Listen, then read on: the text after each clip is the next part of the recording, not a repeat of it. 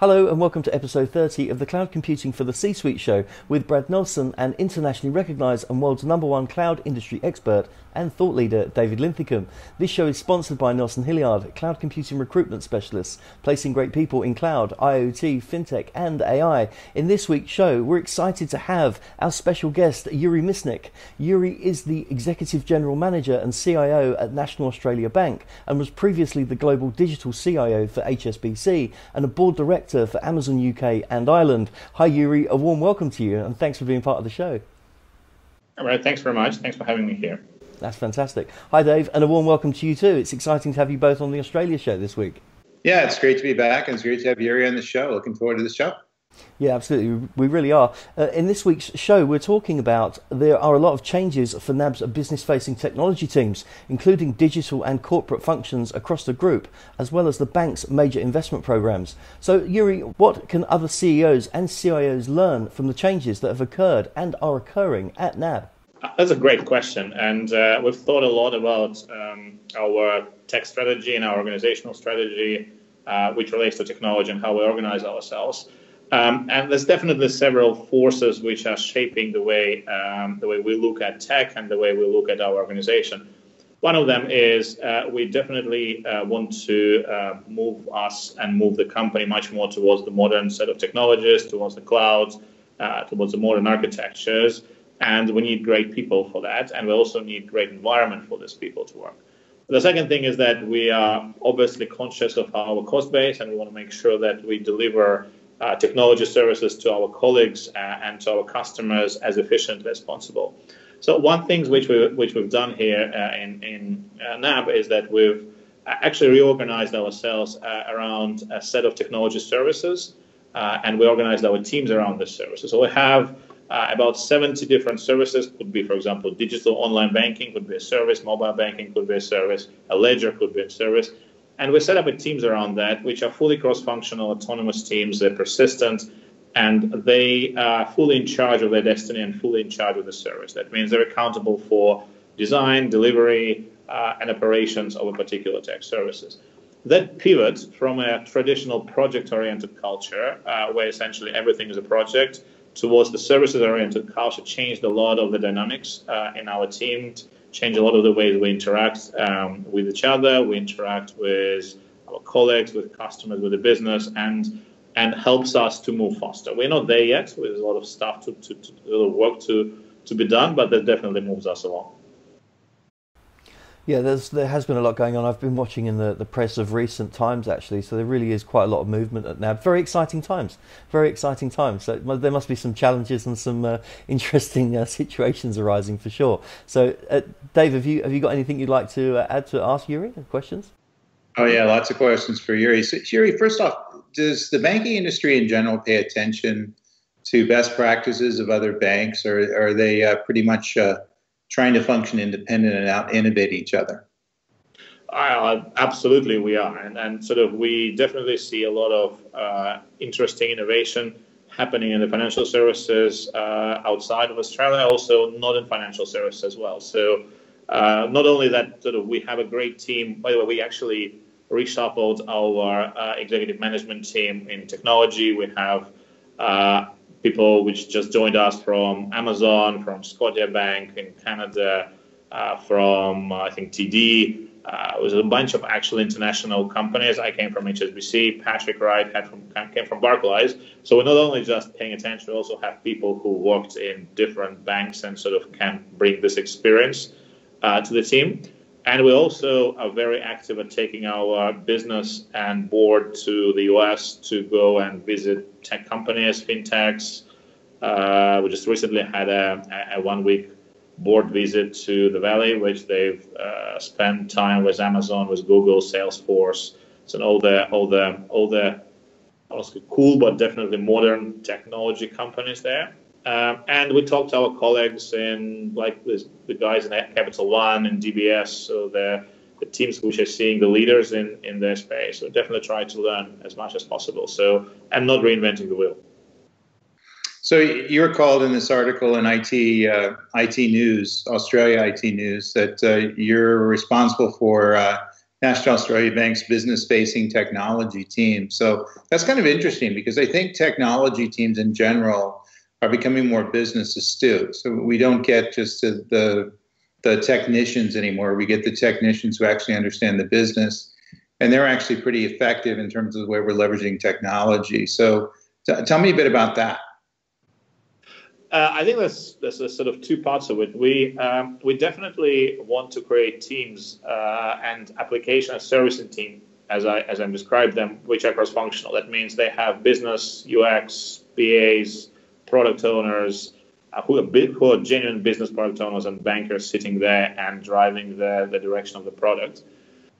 We also much more close. We're creating a model called One NAB delivery model, which brings together effectively business and technology into sort of one blended organization.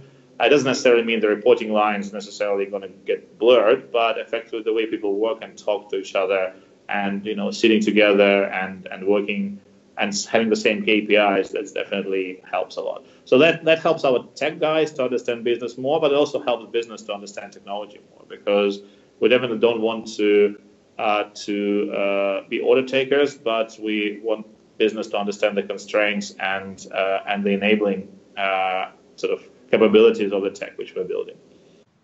Looks like you're working across the investment program. So what are the tricks of the trade in approaching like a board of directors or other C-levels to get money for investments? Well, what's your advice, general advice to somebody out there who has to do that? I would probably say speak their language. And use something which is relevant to the people, which is, it's not rocket science, right? You need to speak the language of the party you're talking to. One of the tricks which we did with our board and with our ELT, which is our group executives, we spent a lot of time with them. We actually had a full day board technology offsite sometime around January, where it was one of the officers, and we spent a day talking to the board about technology trends, what we see in the market. We brought up Werner Pogels from Amazon to talk to us and talk to the board about it. We brought up Professor Peter Wheel, who is runs the research center in MIT, the computer research center in MIT, to talk to the board. So it's giving the audience a broad perspective on what's happening in the industry and make it relevant to them. And also when we come up and talk about what we need, let's say it's investment or it's an endorsement of a technology strategy, we're also coming up with a set of metrics which allows the board and the group execs to hold us accountable, the metrics which are relevant to them. It's not like a lot of people love to come up and say, how many APIs do I have, or how many, I don't know, what's my deployment cycle or deployment the time to deliver something to production, which isn't interesting, which is important for me as a technologist, but it's probably less important for a board. What we're coming to the board with is saying, we're going to implement this program or this change or this service, and it will allow us to do 10, 20, 30% of mortgage originations fully online without anyone touching it. So we're trying to translate anything tech to a business relevant KPIs. It's not always easy. It's not always possible. You have to find a mix, but that definitely helps the conversation. Those are great answers. I'm going to kick it back to you, Brad. Yeah, that's great, Yuri. Very insightful. Covered so much. One of the things that I'd like to ask you is there are a huge amount of streamlining things going on with customer interactions, etc. What decisions at the C levels are being made to make sure that the customers are really feeling that streamlined interaction? Streamlining, it's sort of it's a good question. I think we want to make sure that we're trying to be relevant, and this is sort of the biggest driver where in our all the group exec conversation, all the product driven conversation is how can we make sure that whatever we offer to the customer is relevant and it's the right time. And yes, sometimes we still have backend systems and processes which force us to be suboptimal.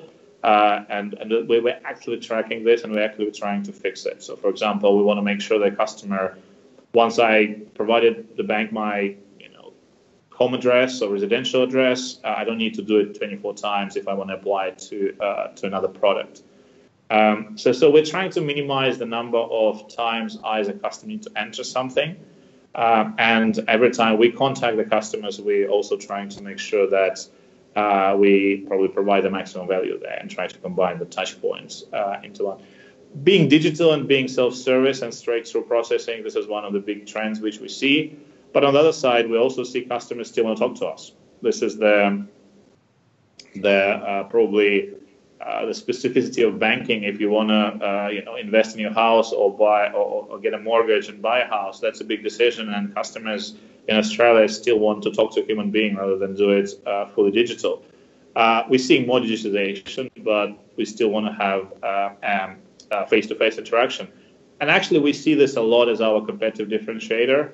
And if you talk to, so we had a very good session with a couple of venture capitalist funds in the Valley, and they say that when you compete with fintechs are typically love the platform play, and they're very good at platform, but very bad at distributions. And we are actually good at distribution. We are not afraid to talk to customers. We're not afraid to have a face-to-face interaction. So we see it as a strength, and we want to make sure we build on it. That was a great answer, Yuri. Thank you. And you mentioned a couple of times your trip to the Valley. And what was your number one takeaway from that particular visit, personally for you, with regards to what's transferable into a NAB environment? I think the biggest thing which we're taking from it is data, machine learning, and data-driven decisions. This is not a trend anymore. That's a reality. And the guys who do it well, they're winning. And the guys who are not doing well, they are struggling.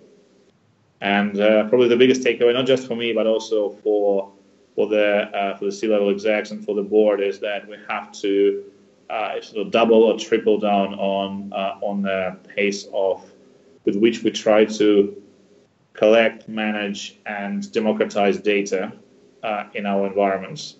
Not about open banking. It's not about APIs. It's actually about getting insights from the data which we have, which helps us provide better service to customers and better service to colleagues.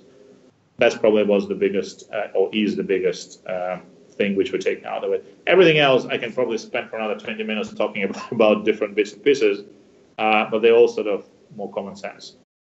Yeah, of course. Well, look, Yuri, thanks so much for your time again for this C-Suite show. We really appreciate you. I know you've got a very, very busy schedule, so your time is very valuable, and we value that time. So thanks very much for being part of the show. Right, thanks very much for having us here. And thank you, Dave, as always, a pillar of the C-Suite show. Thank you so much. Yeah, thank you very much. Great having Yuri on. Thanks, Yuri.